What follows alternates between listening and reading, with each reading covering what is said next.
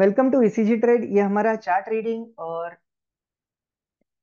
Strategy training session है, जहां पर हम चार्ट्स रीड करके कहाँ कैसे डायरेक्शन फाइंड कर सकते हैं वो हम देखेंगे। सबसे पहले एक ट्रेडर को इंपॉर्टेंट चीज होती है मार्केट का डायरेक्शन, मार्केट का ट्रेंड। ट्रेंड जानने के लिए हमने यहाँ पर एक ट्रेंड लाइन डाला है बॉटम लाइन में। ट्रेंड लाइन ग्रीन होगा बाय जोन होगा, ट्रेंड लाइन रेड होगा तो सेल जोन, और ट्रेंड लाइन जहां पर व्हाइट व्हाइट होगा वो होगा ट्रेंड इज चेंजिंग। जैसे ट्रेंड बाइंग टू सेलिंग और सेलिंग टू बाइंग कन्वर्ट होता है तो वहां पर ट्रेंड लाइन वाइट हो जाएगा और उसी समय में सिग्नल जनरेट होगा, नया सिग्नल। अब यहाँ पर देख सकते हो bye target and stop loss, cell target and stop loss. उसी साथ साथ आपको यहाँ पर राइट साइड में ग्रीन में यहाँ पे करंट प्राइस दिखेगा और एक येलो कलर में हमारा ट्रेलिंग स्टॉप लॉस दिखेगा। जहां से बाइंग का ट्रेड स्टार्ट होगा आप बाइंग में एंट्री करना है, जहां से सेलिंग का ट्रेड स्टार्ट होगा आप सेलिंग में एंट्री करना है, नो प्रॉब्लम। पर जब सिग्नल जनरेट होता है, फॉर द एग्जांपल यहाँ पर अब ये सेलिंग का सिग्नल जनरेट हुआ है पर आपको लगता है कि यहाँ आपने कैच नहीं कर पाए उस टाइम में एग्जैक्टली वो सिग्नल, आपने थोड़ा लेट देखा है। आपको यहाँ पे एंट्री करनी है कर सकते हैं, यहाँ पे एंट्री करनी है कर सकते हैं। क्यों कर सकते हैं? क्योंकि बॉटम लाइन अभी भी ट्रेंड लाइन रेड है, नो प्रॉब्लम। आप कोई भी लेवल पे कभी भी एंट्री कर सकते हो जो ट्रेड अभी लाइव चल रहा है।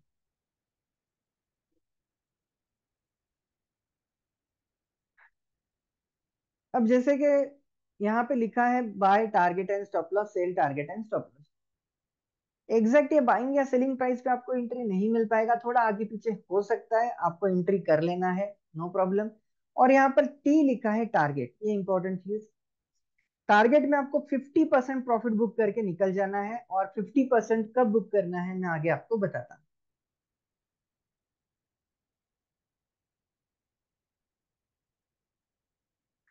आप कोई भी ट्रेड में कभी भी एंट्री कर सकते हो, ये आप समझ गए, पर एक डबल कंफर्मेशन के लिए हमें और एक फॉर्मूला देखना चाहिए जो होगा हैकेनेश। हैकेनाशी एक जापानीज पैटर्न है, ये पिछले दो कैंडल के एवरेज से आगे सिग्नल जनरेट करता है। जहां से हैकेनाशी का ग्रीन लाइन चालू हो जाएगा आपको बाइंग में एंट्री करना है, जहां से रेड लाइन चालू हो जाएगा आपको सेलिंग में एंट्री करना है। आपने वीडियो में भी, हमारे ट्रेनिंग वीडियो में भी सुना होगा, हैकेनाशी जो है वो जल्दी जल्दी ट्रेड दिखाता है, राइट। आपको अर्ली एंट्री यहाँ पर मिल जाती है। तो आपका कंफ्यूजन ये होगा कौन सा फॉर्मूला फॉलो करना है, ईसीजी ट्रेड या हैकेनाशी। दोनों फॉर्मूले में कंफर्मेशन लेने के बाद आपका ट्रेड जो है और थोड़ा परफेक्ट हो जाएगा। अब ये दोनों फॉर्मूले में कंफर्मेशन कैसे ले सकते हैं आप? यहाँ पर हमने मिक्स चार्ट डिजाइन किया है। मिक्स चार्ट में क्या होगा, ऊपर ईसीजी ट्रेड नीचे हैकेनाशी, दोनों आपको कंपेयर करने में आसान हो जाएगा।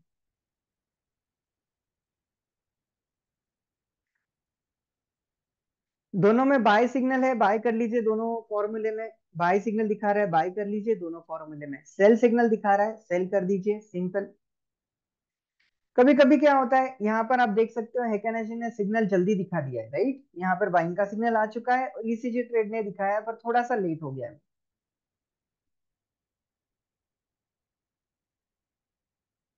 अब हैकेनाशी ने बाइंग का सिग्नल दिखा दिया है तो हमें यह सिग्नल फॉलो करना चाहिए, क्या कर सकते हैं, नो प्रॉब्लम, पर आप कम क्वांटिटी में कीजिए। अब हेकेनेश ने बाइंग का सिग्नल दिखा दिया, उस समय ट्रेंड लाइन क्या होनी चाहिए, यहाँ पर व्हाइट होनी चाहिए और ये येलो लाइन का जो गैप है ये कम होना चाहिए। उस कंडीशन में आप हेकेनेसी का सिग्नल फॉलो कर सकते हो, नो प्रॉब्लम।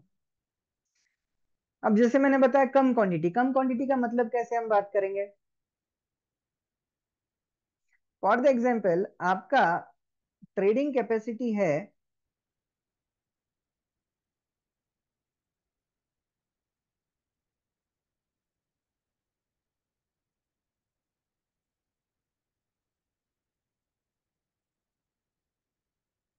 यहाँ पर जैसे आपका कैपेसिटी है 5 लॉट बाय करने का ऑप्शन का, फॉर द एग्जाम्पल ऑप्शन या शेयर जो भी आप करना, 5 लॉट का कैपेसिटी है। आपको हैकेनाशी ने बाइंग का सिग्नल दिखा दिया, आपने 2 लॉट बाई कर लिए, ईसीजी ट्रेड ने बाई का सिग्नल दिखा दिया और 3 लॉट बाई करके आपका कैपेसिटी 100% यूटिलाइज कर ली। मैंने आपको बीच में बताया था यहाँ पर क्या ये टी फॉर टारगेट जो है इसमें 50% प्रॉफिट बुकिंग करनी है, राइट? उसका भी मैं पूरा क्लियर करता हूँ। 50% टारगेट में आपको बुक करना है, तो आप कैसे करेंगे? यहाँ पर प्रॉफिट बुक करते हुए हमने टोटल कितना खरीदा है? पहले 5 क्वांटिटी। अब प्रॉफिट बुक करते हुए 3 क्वांटिटी में आप एग्जिट कर लेना है, और रिमेनिंग 2 जो क्वांटिटी है जहां पर सिग्नल चेंज हो जाएगा, ट्रेंड चेंज हो जाएगा, वहां पर आप प्रॉफिट बुक करके निकल जाए। सिंपल, इस तरह हमें ये फॉलो करना है। अभी यहां हम देख सकते हैं कि ओवरऑल यहाँ एक स्टॉप लॉस चाहिए हमें इंट्राडे के लिए, हमारे रिस्क जो है उसको कम करने के लिए। तो इंट्राडे में आप ट्रेड जब करते हो तो हैकेनाशी का ये ट्रेलिंग स्टॉप लॉस फॉलो करना चाहिए। जहां पर स्टॉप लॉस हिट हो जाए और सिग्नल चेंज हो जाए वहां पर हमें एग्जिट करना है। कुछ लोग बोलेंगे सर यहाँ पर टच हो गया, नॉट इंपॉर्टेंट, यहाँ पर सिग्नल जनरेट होना चाहिए था पर सिग्नल जनरेट नहीं हुआ है, राइट? इस तरह हम प्रॉफिट बुक करके निकल जाएंगे। इंट्राडे के लिए हमें हैकेनाशी का स्टॉप लॉस क्यों फॉलो करना है? क्योंकि हैकेनाशी का जो स्टॉप लॉस होता है वो छोटा स्टॉप लॉस होता है, जिससे हमारा रिस्क जो है कम हो जाएगा। इसके लिए हैकेनाशी का हमें स्टॉप लॉस इंट्राडे के लिए फॉलो करना है। टारगेट में 50% प्रॉफिट बुकिंग कर ली, और रिमेनिंग जो है जब तक ट्रेंड चेंज नहीं होता है तब तक आप वेट कर सकते हैं। पर ऐसा कोई लेवल होगा कि जहां पे हमें प्रॉफिट बुक करना जरूरी है, राइट? तो ऐसा जो लेवल है आपको टीआरटी टारगेट फॉर्मूले में दिखेगा। ये हमारा टारगेट फॉर्मूला है। यहाँ पर अगले टारगेट आप देख सकते हो, जैसे T1 यहाँ पर लिखा है, T2 और T3। इंट्राडे के लिए T1 और T2 इनफ है, आपको T3 के लिए नहीं रुकना है। आज तो काफी मार्केट एक वोल्टाइल था, ज्यादा मोमेंट नहीं दे पाया।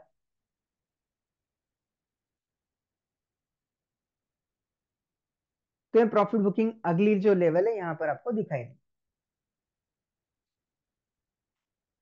इस तरह हम मार्केट का ट्रेंड समझ सकते हैं, क्या डायरेक्शन कौन सा है, अप है या डाउन। अब यहाँ पर जो ट्रेड हमने लिया था, ये ट्रेड इंट्राडे के लिए था। ये इंट्राडे का है, ये कैसा पता चलेगा? जब भी आप चार्ट ओपन करते हो सबसे पहले चार्ट में आपको टाइम फ्रेम सेट करना है, राइट क्लिक करना है, इंट्राडे ऑप्शन में जाना है। यहाँ पर डिफरेंट डिफरेंट टाइम फ्रेम आपको दिखाई देंगे। बेस्ट टाइम फ्रेम जो है इंट्राडे के लिए निफ्टी, बैंक निफ्टी, निफ्टी 50 के लिए आपको 7 मिनट और 10 मिनट्स का चार्ट यूज करना चाहिए।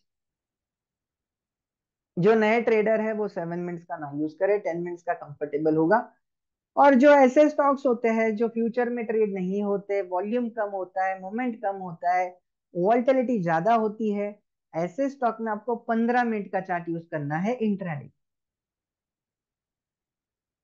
और आपका विजन थोड़ा सा लॉन्ग टर्म है, डिलीवरी बेस्ड ट्रेड करना चाहते हो, कैरी करना चाहते हो ट्रेड को, उसके लिए आपको आवरली चार्ट फॉलो करना।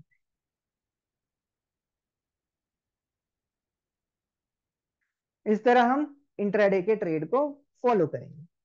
अब ये जो इंट्राडे का ट्रेड है, आज क्लोज होते हुए यहाँ पर क्लोज हो गया। अब एक बाइंग का था, दूसरा सेलिंग का था, पर इन जनरल दोनों सेम रहते हैं।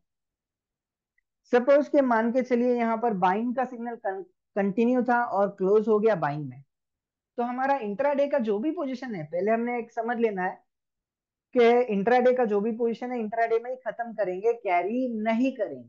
क्योंकि क्या होता है, ट्रेडर जब लॉस होता है ना तो पोजीशन को कैरी कर लेते हैं, तो ये गलती आपको नहीं करनी है। और स्पेशली ऑप्शन ट्रेड कर रहे हो तो डेफिनेटली आपको ऑप्शन में प्रॉफिट लॉस जो भी है बुक करके निकल जाना है, कैरी नहीं करना। क्योंकि ऑप्शन में डीवैल्यूएशन होता है, तो हो सकता है नेक्स्ट से गैप अप या गैप डाउन हो जाए और पूरा पैसा जो है साफ हो जाए। करेक्ट। अब ये जो ट्रेड था ये बाइंग का चल रहा था। अब ये बाइंग का ट्रेड चल रहा था, तो आपको क्या करना है, आज का पोजीशन क्लियर कर लिया, नेक्स्ट डे यही ट्रेड बाइंग का कंटिन्यू रहता है तो आप फिर से बाइंग में एंट्री कर सकते हो, मतलब कॉल ऑप्शन चाहे तो खरीद सकते हो, नो प्रॉब्लम। कौन सा स्ट्राइक खरीदना है, कैसे खरीदना है, ये आगे हम डिस्कस करेंगे 15-20 मिनट के बाद। पहले हमें ट्रेंड क्या है ये क्लियर करना जरूरी है, राइट? ठीक है, चलिए आज का जो ट्रेड था ये हमारा बाइंग का था और बाइंग में ही क्लोज हो गया। तो हमने क्या करना है, इंट्राडे का पोजीशन क्लोज कर लिया। कल मार्केट ओपन होता है, कल सेम ट्रेड कंटिन्यू रहा बाइंग का, तो आप फिर से बाइंग में एंट्री कर सकते हो, नो प्रॉब्लम। पर एंट्री करने से पहले थोड़ा सा दो तीन चीज आपको ध्यान रखना है। आप पहली बात, जब भी आप कोई ट्रेड में एंट्री कर रहे हो तो जल्दबाजी मत कीजिए, ओपनिंग में कोई भी ट्रेड को फॉलो मत कीजिए, क्योंकि कुछ लोग एकदम जल्दबाजी में फटाफट ट्रेड करने की कोशिश करते हैं, चलिए सुबह सुबह ट्रेड मिल जाएगा वगैरह, 9 सवा 9 बजे ही ट्रेड करने को स्टार्ट कर देते हैं। आपको पहला 15-20 मिनट जो है हाई वोल्टिलिटी रहता है, मार्केट सेटल नहीं रहता है, तो उसको पहले कूल डाउन होने दीजिए, एक डायरेक्शन पकड़ने दीजिए मार्केट को, उसके बाद ट्रेड के लिए शुरुआत, राइट? पहले 15-20 मिनट वेट करना है। सपोज ये बाइंग का ट्रेड कंटिन्यू रहा तो आप बाद में एंट्री कर सकते हो। एक कंफर्मेशन हमें लेना है सिर्फ टुडे लेवल का। यस्टरडे का कॉल आप फॉलो कर रहे हो, नेक्स्ट डे टुडे लेवल में आप आएंगे, बाइंग का ट्रेंड कंटिन्यू रहा तो क्या होना चाहिए, यहाँ पर डॉटेड ग्रीन लाइन के ऊपर मार्केट होना चाहिए, उस टाइम में आप बाय करेंगे और पहला टारगेट 1, 2 एंड 3 ये हमारे फॉर द डे टारगेट रह सकते। उसी तरह इफ इन केस आज के डेट में मार्केट सेलिंग में क्लोज होता है, मार्केट का ट्रेंड डाउन होता है, नेक्स्ट डे भी सेलिंग में ओपन हो रहा है, तो आप सेलिंग में एंट्री कर सकते हो। कंडीशन क्या होगा, डॉटेड रेड लाइन के नीचे मार्केट जाएगा तब आप एंट्री करेंगे, टारगेट 1, व्हाइट लाइन 1, 2 और 3 हमारे इन नेक्स्ट डे के लिए टारगेट रह सकते। आज देखिए बराबर मार्केट यहाँ से ओपन हुआ, डॉटेड रैंक के नीचे गया और उसके बाद T1 के आसपास रुक गया और इसी को सपोर्ट बनाकर ऊपर ऊपर जाने लगा, राइट? तो हमारा प्रॉफिट बुकिंग हो जाता। बहुत बार ट्रेडर क्या करते हैं, प्रॉफिट बुक नहीं करते, प्रॉफिट को देखते हैं सिर्फ। तो मैंने पार्टली प्रॉफिट बुकिंग का जो फॉर्मूला बताया इसीलिए बताया था। अब जैसे सुबह की क्या ट्रेड थी, मार्केट की डाउन थी ट्रेंड, ठीक है, तो आप पुट ऑप्शन में जा सकते थे, शॉर्ट कर सकते जो भी है, ठीक है। अब यहाँ पर सेलिंग चल रही थी तो आपको सेल कर लेना चाहिए था, टारगेट ऑलमोस्ट टारगेट के आसपास, हाँ टारगेट तो हो चुका है, टारगेट में आप प्रॉफिट बुक कर लेते, राइट? उसके बाद मार्केट बढ़ा हुआ है, ठीक है। तो होता क्या है, हम लोग ये टारगेट दिया उसमें प्रॉफिट बुक नहीं करते, हमको लगता है नहीं और भी नीचे जाएगा और भी नीचे जाएगा, ये तोड़ देगा वो हो जाएगा, ऐसा होगा वैसा होगा, इस चक्कर में हम सिर्फ प्रॉफिट देखते हैं, बुक नहीं करते। इसलिए मैंने आपको स्पेसिफिक एग्जांपल से समझाया, पार्टली प्रॉफिट बुकिंग। आपके 5 लॉट है तो 2 बुक कर लो, आपके पास 2 लॉट है तो 1 बुक कर लो, आपके पास क्वांटिटी में शेयर्स है, ठीक है, आपने शेयर खरीदे हैं 100 क्वांटिटी, 100 क्वांटिटी खरीद लिए हैं तो 50 क्वांटिटी, 70 क्वांटिटी आप बुक तो कर लो पहले, थोड़ा बहुत प्रॉफिट। उसके बाद और नीचे जाता है तो आप उसको ट्रेलिंग स्टॉप लॉस से प्रॉफिट को बढ़ा सकते हो, वो भी एक एग्जांपल में दिखाऊंगा इसे। पर आपको पार्टली प्रॉफिट बुकिंग जरूर फॉलो करना है, करेक्ट? तो यहां तक हमें क्लियर हो गया। आज का जो ट्रेड था हमें नेक्स्ट डे दिखता है, तो नेक्स्ट डे भी आप फॉलो कर सकते हो, नो प्रॉब्लम। अब ये टीआरटी टुडे लेवल जो है इसके बारे में थोड़ा सा डेफिनेशन बता दूं। टुडे लेवल में क्या होता है, कल का क्लोजिंग और आज का ओपनिंग डिवाइड बाय 3, ये एक स्टैंडर्ड फॉर्मेट के हिसाब से ये लेवल ड्रॉ हो जाती है और ये पहले 5-10 मिनट में ऑटोमेटिकली ड्रॉ हो जाती है, तो आपको कुछ करने की जरूरत नहीं है। उसके बाद भी मार्केट कोई लेवल पे रुक सकता है, ऊपर या नीचे जा सकता है, उसके लिए हम फॉलो करेंगे टीआरटी फॉर्मूला। अब टीआरटी फॉर्मूला क्या है, इसका नाम ने टीआरटी क्यों रखा है, ट्रेंड रिवर्सल ट्रेड। ये एक सपोर्ट एंड रेजिस्टेंस जोन है और ये बहुत इंपॉर्टेंट जोन है, जिससे आपको मार्केट का रेंज पता चलेगा कि मार्केट कितना ऊपर जा सकता है कितना नीचे जा सकता है, ये आपको रेंज यहाँ से पता चलेगा। यहाँ पे आपको सेंट्रल पिवट पॉइंट दिखेगा, डी पिवट पॉइंट, उसके ऊपर और नीचे के लेवल्स आपको दिखाई देंगे, resistance 1, resistance 2, resistance 3, support 1, support 2, support. अब यहां पर डे पिवट पॉइंट एक टर्निंग पॉइंट है। अब यहां से जब नीचे आ रहे हैं मार्केट, तो देखिए सपोर्ट 1 पे आ गया, सपोर्ट 2 पे आ गया, सपोर्ट 3 पर आके रुका है। फिर सपोर्ट 3 से जब बाइंग की तरफ मार्केट गया, तो फिर देखिए फिर से यहां पे रुका, सपोर्ट 2, सपोर्ट 1, डेली पिवट को एक बार टच करके फिर मार्केट नीचे आया। तो एक जोन बन जाता है प्रॉफिट बुकिंग का, अप एंड डाउन का। तो ये जो है टीआरटी लेवल हमें जरूर देखने चाहिए मार्केट ओपन होने के बाद। तो ट्रेड लेने से पहले भी आपको जरूर देखने हैं, और ट्रेड लेने के बाद भी आपको देखना है। ट्रेड लेने से पहले क्यों देखना है? एकदम बेस्ट एग्जांपल है आज के डेट में। यहाँ पर देखिए क्या होता है, सपोर्ट 3 भी यहाँ पर तोड़ दिया, तो नेगेटिविटी बहुत ज्यादा रहती है लोगों के दिमाग, लगता है कि नहीं नहीं यहाँ से और भी नीचे जाए। जब सपोर्ट 3 तोड़ दिया है, तो आपको सपोर्ट 3 पे बहुत ज्यादा डाउन साइड नहीं रहती है, ठीक है? तो वहां पर आपको ज्यादा बड़ा पोजीशन शॉर्ट में नहीं जाना है। अब मेरे वर्ड्स को समझिए, मैं बड़ा ज्यादा छोटा पोजीशन आपको शॉर्ट में जाना है, बड़ा क्वांटिटी में मत कीजिए। ये क्यों बोल रहा हूँ? आप तो करने वाले हो, नो प्रॉब्लम, शॉर्ट तो करोगे, पर यहाँ पे डाउन साइड लिमिटेड रहती है बहुत बार, ठीक है? तो आप कम क्वांटिटी में कीजिए, कम रिस्क लीजिए, ओके? अब यहां से कम रिस्क लीजिए, उससे क्या हुआ आपका, इफ इन केस यहाँ से बाउंस बैक आना है, तो लॉस कम हो गया, प्रॉफिट कम हो गया। अब यहाँ पे थोड़ा सा नीचे गया, उसके बाद बाउंस बैक कर गया, और यहाँ से अप ट्रेंड चालू हो गया, ऊपर ऊपर जाने लगा। तो रेजिस्टेंस 3, सपोर्ट 3 और रेजिस्टेंस 3, इस लेवल पे आपको बड़ा पोजीशन नहीं बना चाहिए। सपोर्ट 3 पे बड़ा शॉर्ट का पोजीशन नहीं बनाएंगे, रेजिस्टेंस 3 पे बड़ा पोजीशन बाइंग में नहीं बना, जहां पर आपको लिमिटेड रिस्क रहता है इसके लिए।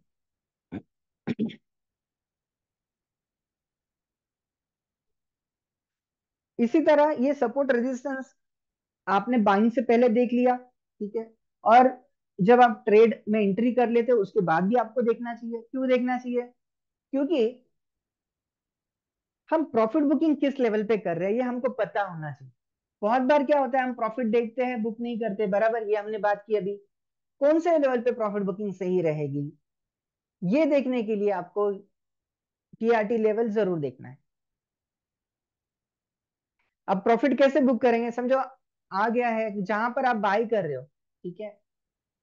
फॉर द एग्जाम्पल यहाँ पर आपने बाई किया ये लेवल पे, ठीक है? तो ये लेवल पे बाई किया, तो पहला टारगेट क्या होगा आपका, ये लेवल होगा। दूसरा क्या होगा, ये होगा। तीसरा क्या होगा, ये लेवल, ठीक है? जिस प्राइस पॉइंट पे आप एंट्री कर रहे हो, उस प्राइस से ऊपर वाले 3 लाइन आपके टारगेट रहेंगे। जिस प्राइस पॉइंट पे आप सेल की एंट्री कर रहे हो, वहां से 3 लाइन नीचे वाले आपके टारगेट रहेंगे। ये हो गया हमारा टीआरटी लेवल। इस तरह हमें प्रॉफिट बुक करके निकलते जाना है,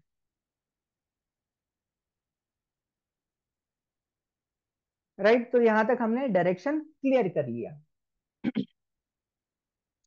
मैं एक ट्रेलिंग स्टॉप लॉस का एग्जांपल बता देता हूं। ट्रेलिंग स्टॉप लॉस हमें कैसे फॉलो करना है, क्या फॉलो करना है।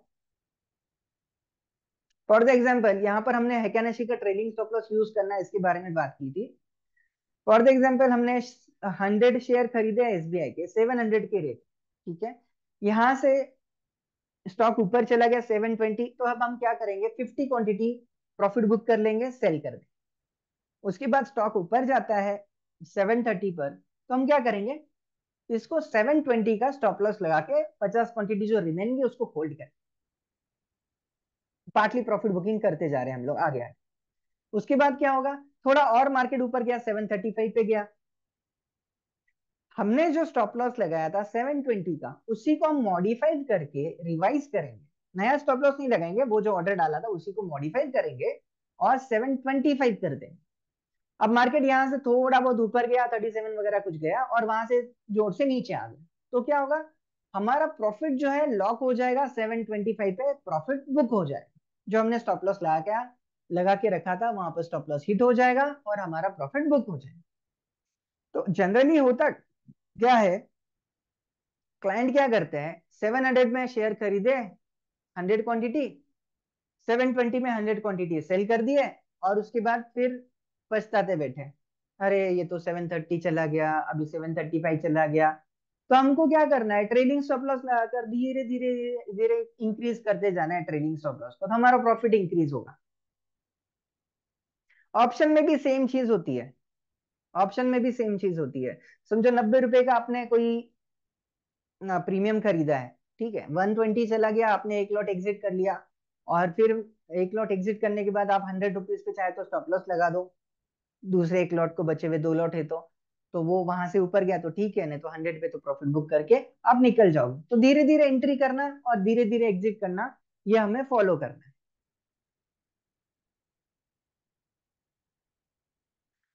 अब हम एक सिचुएशन के बारे में बात करते हैं। इन जनरल इंडियन मार्केट में होता है मार्केट गैप अप या गैप।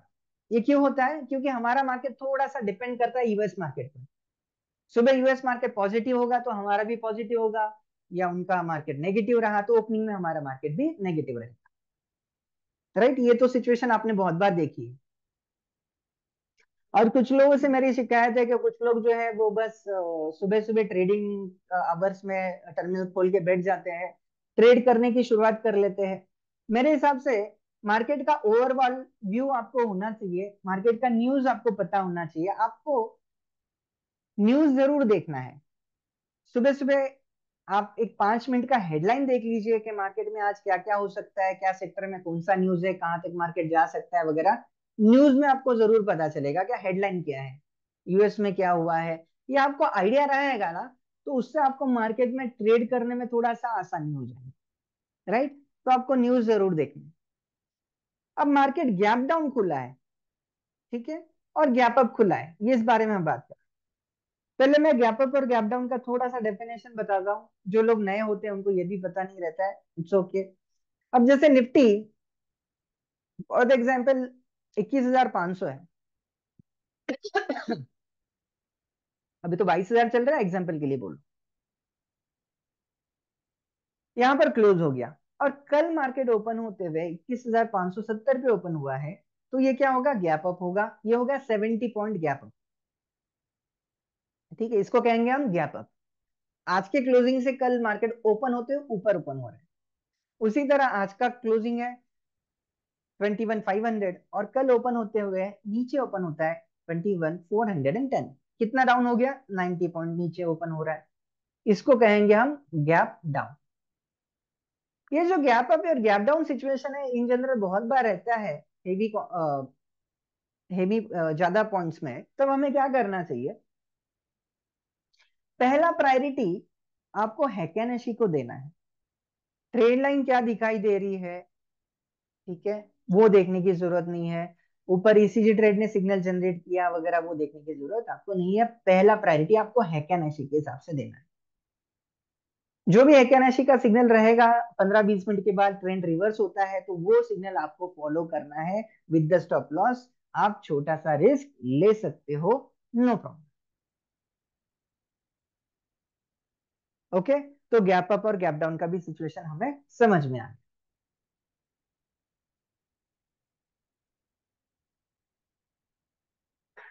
अब हम एक ट्रेड के बारे में बात करते हैं। आपको छोटा सा प्रैक्टिस करने के लिए शुरुआत करनी है। फॉर द एग्जांपल एक टाटा पावर का मैंने ट्रेड रखा है यहाँ पर, ठीक है। आप शुरुआत में क्या करते हो, 500 क्वांटिटी करते हो, ठीक है, 2 रुपए 3 रुपए प्रॉफिट कमाते हो, अच्छा प्रॉफिट हो रहा है। 2-3 दिन का ट्रेड आप कर रहे हो, ठीक है।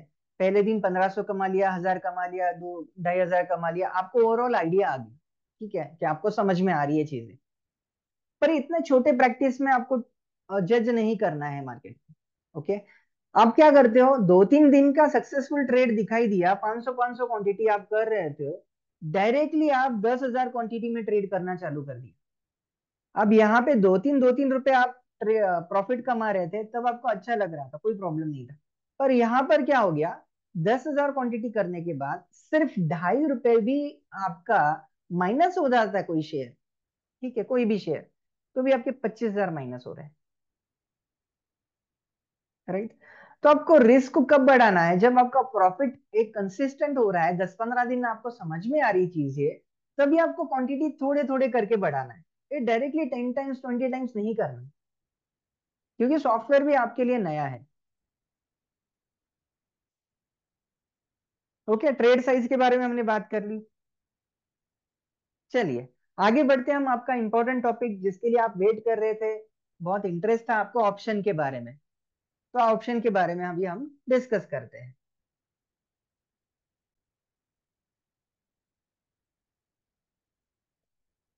ओके, तो यहां तक हमने मार्केट का ट्रेंड समझा। मार्केट अप या डाउन डायरेक्शन कैसे हमें चेक करनी है, कंफर्मेशन लेना है। मिक्स चार्ट हम फॉलो करेंगे ट्रेड करने के लिए। दोनों चार्ट आपको डायरेक्शन दिखा रहे हैं, बाय बाय कर सकते हो, सेल सेल कर सकते हो। इंट्राडे के लिए आपको हैकेनेशी का ट्रेडिंग स्टॉप लॉस फॉलो करना है, क्योंकि वो छोटा स्टॉप लॉस होता है जिससे हमारा रिस्क जो है कम हो जाएगा। उसके बाद आगे के टारगेट के लिए आपको टारगेट फॉर्मूला फॉलो करना है। आप पुराने ट्रेड को नेक्स्ट डे फॉलो कर रहे हो, मतलब आज का ट्रेड नेक्स्ट डे भी आप फॉलो करना चाहते हो तो कर सकते हो, नो प्रॉब्लम। उसके लिए आप पहले 15-20 मिनट वेट करेंगे। टीआरटी, सॉरी, टुडे लेवल को हम चेक करेंगे, टुडे लेवल में किस तरह सिचुएशन है। उसके बाद हम ट्रेड को इनिशिएट। और सबसे इंपॉर्टेंट, ट्रेड लेने से पहले और ट्रेड लेने के बाद आपको टीआरटी लेवल देखनी है, सपोर्ट रेजिस्टेंस की। उसके हिसाब से आपको ट्रेड कर। ये हो गया हमारा डायरेक्शन क्लियर कि मार्केट अप ट्रेंड में है, डाउन ट्रेंड में है, किस तरह है, ये हमें यहां से क्लियर हो जाए। अब हम बात करते हैं ऑप्शंस की। ऑप्शन में ट्रेड करते हुए सबसे पहले आपको मार्केट का डायरेक्शन पता होना चाहिए, मार्केट अप ट्रेंड में है या डाउन ट्रेंड में। मार्केट ऊपर के डायरेक्शन में रहता है, अप ट्रेंड में रहता है, तो आप कॉल ऑप्शन खरीदेंगे। और मार्केट का डायरेक्शन डाउन साइड होता है तो आप पुट ऑप्शन खरीदेंगे। सर ये तो हमें भी पता है, करेक्ट। बट यहाँ पर बहुत सारे लोग क्या गलती करते हैं, इंडेक्स का चार्ट देखते हैं। जैसे निफ्टी इंडेक्स है, बैंक निफ्टी इंडेक्स है। निफ्टी इंडेक्स मूवमेंट कब करता है, निफ्टी 50 के शेयर अप एंड डाउन होने के बाद। टीसीएस है, एचडीएफसी है, रिलायंस है, ऐसे बड़े बड़े शेयर ऊपर नीचे होते हैं तो निफ्टी में अप एंड डाउन होता है, करेक्ट। तो उसके अगेंस्ट जब वो मूवमेंट करेगा तभी आपको मूवमेंट के हिसाब से ट्रेड मिलेगा। बट उसके साथ साथ फ्यूचर में भी तो ट्रेड होता है ना। जैसे निफ्टी फ्यूचर में आप कॉन्ट्रैक्ट में ट्रेड होता है। जहां पर निफ्टी फ्यूचर के कॉन्ट्रैक्ट में ट्रेड होता है, बाइंग सेलिंग होती है, प्राइस एक्शन होता है, वहां पर ट्रेंड एनालिसिस करना टेक्निकल के लिए इजी होता है। इसके लिए हम रिकमेंड करेंगे कि आप फ्यूचर के कॉन्ट्रैक्ट को ऑब्जर्व करके ऑप्शन में ट्रेड कीजिए। डायरेक्टली आपको ऑप्शन के कॉन्ट्रैक्ट में ट्रेड नहीं करना चाहिए, क्योंकि ऑप्शन का जो कॉन्ट्रैक्ट होता है, ऑप्शन का जो प्राइस होता है, वो अपना कोई सेल्फ प्राइस नहीं होता है। वो पूरा पूरा फ्यूचर के प्राइस पे या स्पॉट के प्राइस पे डिपेंड करता है। ऑप्शन के प्राइस में एक टाइम वैल्यू जो है वो इंक्लूड रहता है, इस वजह से वहां पर डायरेक्शन मिलना थोड़ा मुश्किल होता है, राइट। तो आपको फ्यूचर के चार्ट को ऑब्जर्वेशन करके ऑप्शन में ट्रेड करना चाहिए। अब आती है बात कि हमें कौन सा ऑप्शन ट्रेड करना चाहिए। जैसे आज का जो मार्केट का डायरेक्शन था दोपहर के बाद पॉजिटिव हो गया। अब मार्केट का डायरेक्शन जो पॉजिटिव था, लगभग 22,400 से हमें लग रहा था कि मार्केट ऊपर जाएगा, सिग्नल आ चुका था। तो हम 22,400 का कॉल ऑप्शन खरीद सकते हैं। सिंपल इस तरह हमें ट्रेड करना चाहिए। ये हो गया हमारा स्ट्राइक प्राइस कौन सा चॉइस करना है, ये भी सब्जेक्ट क्लियर हो गया। Deep in the money, out of the money, ये सब सब्जेक्ट में नहीं पढ़ना है। एट द मनी का जो भी ऑप्शन होगा, नियरेस्ट जो भी होगा, उसमें आपको ट्रेड करना।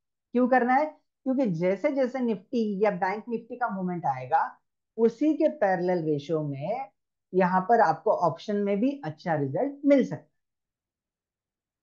तो हम एट द मनी के ऑप्शन को रिकमेंड करें। अब डायरेक्शन क्लियर हो गया, स्ट्राइक प्राइस हो गया। अब बात आती है हमें ट्रेड कब करना है, नहीं करना है। बहुत सारे लोग एक्सपायरी के दिन सेम कॉन्ट्रैक्ट में ट्रेड करते हैं। वो होता है हीरो जीरो, वो आपको ट्रेड अवॉइड कर। आप एक्सपायरी के दिन आपको ट्रेड करना है तो अगली कॉन्ट्रैक्ट में ट्रेड कीजिए। इन जनरल आप ट्रेड कर सकते हो करंट कॉन्ट्रैक्ट में, पर एक्सपायरी के दिन नेक्स्ट कॉन्ट्रैक्ट जो रहेगा वीक का, उसमें आपको ट्रेड करना है। जैसे अभी का जो कॉन्ट्रैक्ट चल रहा है वो है 7 तारीख का। अब 7 तारीख का एक्सपायरी के दिन 7 तारीख को आपको ट्रेड नहीं करना है। अगला जो कॉन्ट्रैक्ट है 14 तारीख का, उसमें आप ट्रेड करें। सिंपल। ओके। अब बात आती है ऑप्शन में। इन जनरल बहुत सारे लोगों ने एक गलती की है, नए नए होते तब तो होती है 100%। फॉर द एग्जाम्पल, जैसे हमने आज का ट्रेड देखा, 22,400 से हमें मार्केट ऊपर जाने वाला है ऐसा लग रहा था, तो हमने कॉल ऑप्शन की तरफ डायरेक्शन लिया और कॉल ऑप्शन खरीदा at the premium of 120 rupees. Example के लिए बता रहा हूँ, 22,400 का कॉल ऑप्शन खरीदा 120 रुपए। अब मार्केट यहां से थोड़ा बहुत ऊपर चला गया और कुछ कारण अचानक से मार्केट नीचे आ गया, 22,200 के आसपास आके रुक गया। तो यहां पर गलती क्या करते हैं आप लोग, आपने खरीदा कौन सा था याद कीजिए, 22,400 का कॉल ऑप्शन खरीदा 120 रुपए में। अभी मार्केट नीचे आ चुका है, तो आप क्या करते हैं, पहले तो स्टॉप लॉस नहीं लगाया, ये एक गलती हो गई। दूसरी गलती ये करते हैं, क्या ट्रेड को रेक्टिफाई करने के लिए आप एवरेजिंग करते हो। आपको लगता है 22,200 से मार्केट बाउंस बैक कर सकते, तो ऑप्शन में आपको एवरेजिंग कभी भी नहीं करनी। आप एवरेजिंग कर भी लेते हो क्या, प्रीमियम नीचे आ गया, चलो 70 रुपए हो गया सर, प्रीमियम हमने खरीद लिया और क्या करें अभी। आप एवरेजिंग कर भी लेते हो तो आपका एवरेजिंग प्राइस से भी वो ऊपर नहीं आता है। क्यों नहीं आता है, क्योंकि डायरेक्शन आपका मिल गया, समझो 22,200 से मार्केट फिर से कवर हो गया, ऊपर आने लगा, पर आपका ऑप्शन का प्रीमियम नहीं बढ़ रहा है। क्यों नहीं बढ़ रहा है, क्योंकि टाइम वैल्यू वहां पर माइनस हो रही है, इस कारण आपको वहां पर एवरेजिंग में प्रॉफिट नहीं होता। आप क्या करना है, मार्केट नीचे आ गया 22,200, आपको यहां से लग रहा है क्या कोई सिग्नल है क्या बाइंग का, अभी ये लग रहा है कि यहाँ से ऊपर जा सकता है, तब आप 22,200 का कॉल ऑप्शन खरीद लीजिए। जो हो गया था 22,400 का, उसको लॉस बुक करके निकल जाइए, जाने दीजिए, वो छोड़ दीजिए वो ट्रेड को। यहां से तो प्रॉफिट हो सकता है ना, 22,000 से 22,200 से 22,300 भी चला गया, 100 पॉइंट ऊपर भी हो गया, तब भी आपको 100 पॉइंट प्लस मिलने वाले हैं वहां पर। करेक्ट। तो आपको ऑप्शन में एवरेजिंग नहीं करनी थी।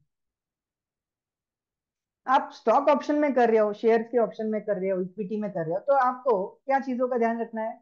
स्टॉक ऑप्शन में कर रहे हो तो आपको पर्टिकुलर स्टॉक के बारे में नॉलेज होना जरूरी है। वो स्टॉक में कोई स्पेशल ब्रेकआउट आया है, मोमेंटम आया है, तब आप वो स्टॉक के ऑप्शंस में आपको ट्रेड करना है, तो आप कर सकते हो, नो प्रॉब्लम। राइट, या अच्छा कोई ब्रेकआउट मिल रहा है तो इक्विटी में भी शेयर खरीद सकते हो, नो प्रॉब्लम। ठीक है, बट आपको वो स्टॉक के बारे में नॉलेज नहीं है, आपका वॉच नहीं है, या अच्छा कोई सिग्नल नहीं मिल रहा है, तो बेवजह स्टॉक ऑप्शन में आपको ट्रेड नहीं करना है। और यहाँ पर ट्रेड का जो विजन होता है ऑप्शन का, स्टॉक ऑप्शन का, आपको पता होगा एक्सपायरी एक एक महीने की होती है, तो एक महीने के हिसाब से वहां पर प्रीमियम भी ज्यादा होता है। करेक्ट। तो वहां पर आप कभी ट्रेड करना चाहते हो, पर्टिकुलर स्टॉक के बारे में आपको नॉलेज है, आपको लग रहा है ये 5-10% ऊपर नीचे हो सकता है, तब आप स्टॉक ऑप्शन में अवरली चार्ट के हिसाब से ट्रेड कीजिए, ना कि इंट्राडे का 10 मिनट्स। राइट, क्योंकि वहां पर एक्सपायरी एक महीने का है, तो आपका विजन भी थोड़ा लंबा होना चाहिए एक महीने के हिसाब से,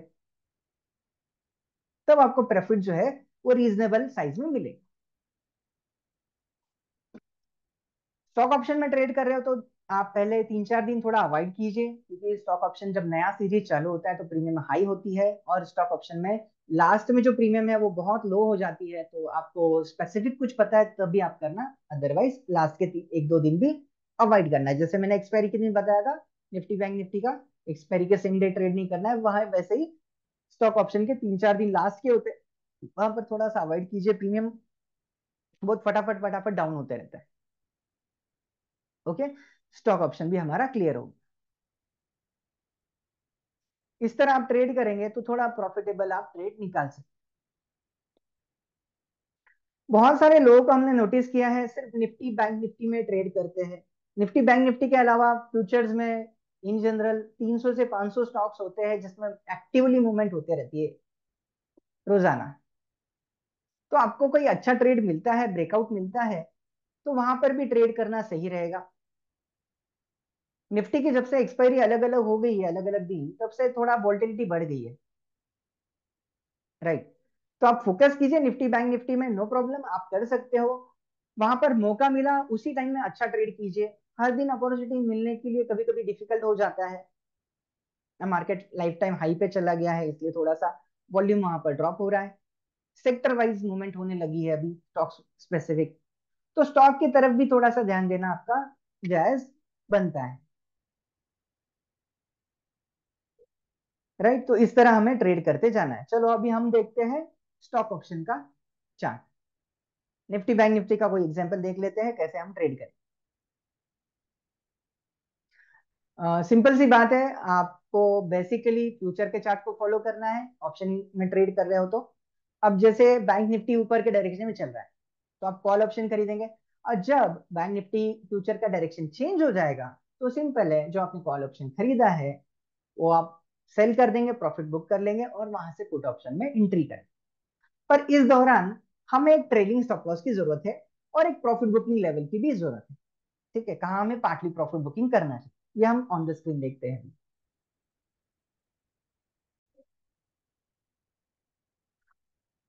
ओके, तो ये हमारा निफ्टी का चार्ट है। आप देख सकते हैं निफ्टी का सुबह का सेलिंग का ट्रेड था, तो मार्केट नीचे नीचे आने लगा, तो हमारा उस टाइम में कॉल बढ़ना चाहिए, पुट बढ़ना चाहिए। अब देखिए यहाँ पर पुट का प्राइस वहां पर बढ़ते बढ़ते, तो अब पुट का प्राइस बढ़ रहा था। ठीक है, उस समय हमें क्या करना चाहिए, हमें प्रॉफिट एक ट्रेलिंग स्टॉप लॉस के हिसाब से हमें यहाँ पर येलो लाइन का जो भी स्टॉप लॉस है वो फॉलो करना चाहिए, हमारा रिस्क थोड़ा कम हो जाएगा। और टारगेट के लिए आपको टीआरटी लेवल्स देखनी चाहिए। देखिए टीआरटी में बराबर रिएक्शन आया है। अब देखिए यहाँ से ब्रेकआउट मिल गया, ऊपर गया, ऊपर यहाँ पर रुका है। पहला लेवल आपका 73 है और दूसरा लेवल 90 है, इसके आसपास आकर नीचे आने। ठीक है, और जब डायरेक्शन चेंज हो गया नेगेटिव की तरफ, पॉजिटिव की तरफ, तो उसके बाद कॉल ऑप्शन बढ़ने लग गया। देखिए जैसे यहाँ पर बढ़ने लगा कॉल, यहाँ पर ऊपर ऊपर आने लग गया कॉल का प्राइस। राइट, ये ऊपर आपका आ गया और एंड ऑफ द डे यहाँ पर एक सेटल डाउन हो गया, क्योंकि मार्केट में एंड में एक नैरो रेंज था। तो उस समय हमें क्या करना चाहिए था, यहाँ पर आपको कॉल ऑप्शन खरीदना चाहिए।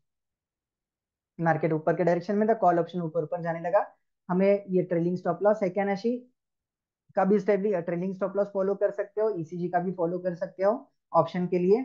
और टीआरटी के हमें प्रॉफिट बुकिंग लेवल फॉलो, या कहाँ तक ऊपर आइडियल हमें लेवल पता चलेगा कि कौन से लेवल तक ऊपर जा सकता है। और जो भी लेवल पे आप एंट्री कर रहे हो उसके नीचे का जो लेवल रहेगा, एक स्टॉप लॉस स्ट्रॉन्ग मान के चलिए।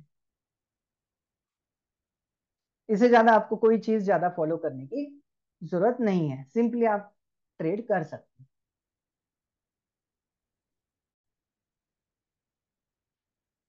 जो लोग अभी तक प्रॉफिट कर रहे थे कोई स्ट्रेटजी फॉलो करते हुए, वो डायरेक्टली स्ट्रेटजी को चेंज ना करे। ठीक है, आपका जो भी स्ट्रेटजी था उसको फॉलो कीजिए, सॉफ्टवेयर में डबल कंफर्मेशन लीजिए, और उसके साथ साथ सॉफ्टवेयर में आपको एक ट्रेलिंग स्टॉप लॉस, एक टारगेट का प्राइस मिल जाएगा, जिससे आपको हेल्प होगा ट्रेडिंग कर, है राइट, डबल कंफर्मेशन हो जाएगा। बट कुछ लोग जो है ओवरऑल अभी तक लॉस में है, तो वो लोग तुरंत इफेक्ट आपका जो ट्रेड है वो स्टॉप कीजिए।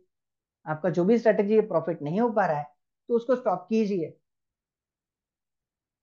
एक 3-4 दिन का प्रैक्टिस कीजिए, पेपर ट्रेड कीजिए, नोटबुक में लिखिए ट्रेड्स को, कि एग्जैक्टली कहाँ पर प्रॉफिट हुआ है, कौन से शेयर में प्रॉफिट बुक किया, कहाँ पर स्टॉप लॉस हुआ था, किस कारण स्टॉप लॉस हुआ था, कौन सी स्ट्रेटजी आपने फॉलो की थी, ट्रेंड लाइन कितना था, या फिर टीआरटी के कौन से लेवल पे आपने प्रॉफिट बुक किया।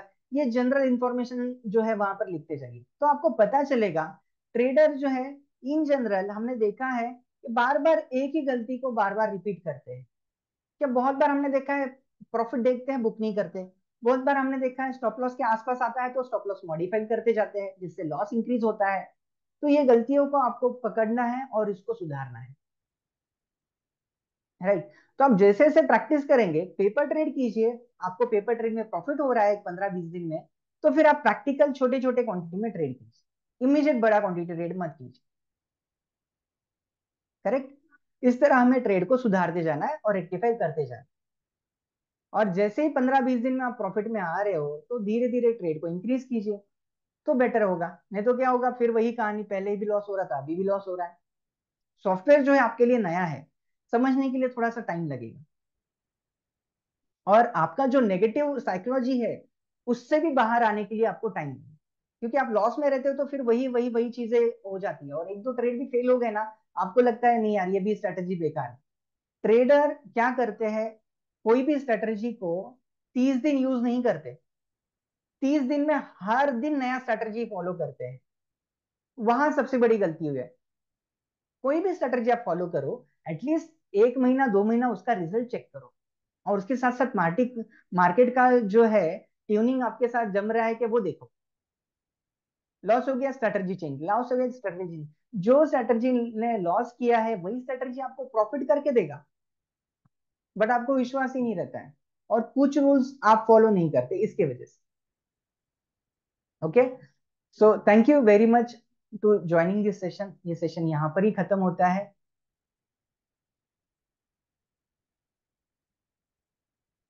तो प्रैक्टिस कीजिए, कुछ क्वेरीज है, क्वेश्चन है तो हमारे सपोर्ट के नंबर पे कॉल कीजिए। जो लोग यूट्यूब पे ये वीडियो देख रहे हैं, चैनल को सब्सक्राइब कीजिए, लाइक कीजिए, और हो सकता है तो ये शेयर वीडियो जो है किसी फ्रेंड को भी आप शेयर कीजिए जिससे उसके काम में आ सके। Right. So have a good day. कुछ क्वेश्चन है तो सपोर्ट के नंबर पे आप कॉल कर सकते हो। ये सेशन यहाँ पर ही खत्म होता है, फिर मिलते हैं नेक्स्ट सेशन में। ये session Monday to Friday alternate days चलते रहता है, सेम आईडी और पासवर्ड के साथ। आप चाहे तो ज्वाइन कर सकते हो, और कुछ लोग थोड़ा लेट ज्वाइन हुए थे, नो प्रॉब्लम। आप यूट्यूब पे हमारे यही ट्रेनिंग सेशन रिकॉर्डेड अपलोडेड है, आप कभी भी ज्वाइन कर सकते हो और यूट्यूब पे वीडियोस देख सकते हो, नो प्रॉब्लम। ये वीडियोस हमने यूट्यूब पे अपलोड करके रखे।